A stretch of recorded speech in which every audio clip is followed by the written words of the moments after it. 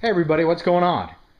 I haven't posted a video in a while because I haven't had a metal detector. Mine fell into the lake. I had it propped up on my shovel and the wind blew it over and fried the motherboard. So went out to my local whites dealer we have here in Oklahoma City and picked up a new MXT.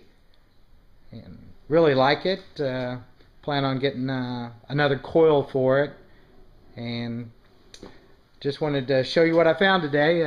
Best finds probably is a 47 wheat penny. Junk ring. At one time it could have been gold plated. Copper underneath it.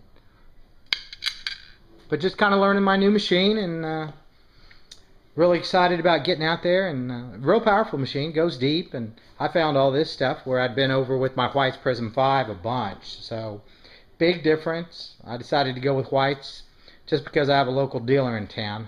I can just go get coils and accessories and everything. It just makes it nice to be able to, go downtown and look at them. And I looked at the MXT Pro and a little out of my price range, and so I'm really happy with this one.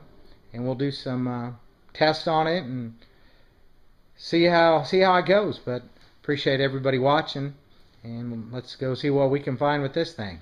Thank you.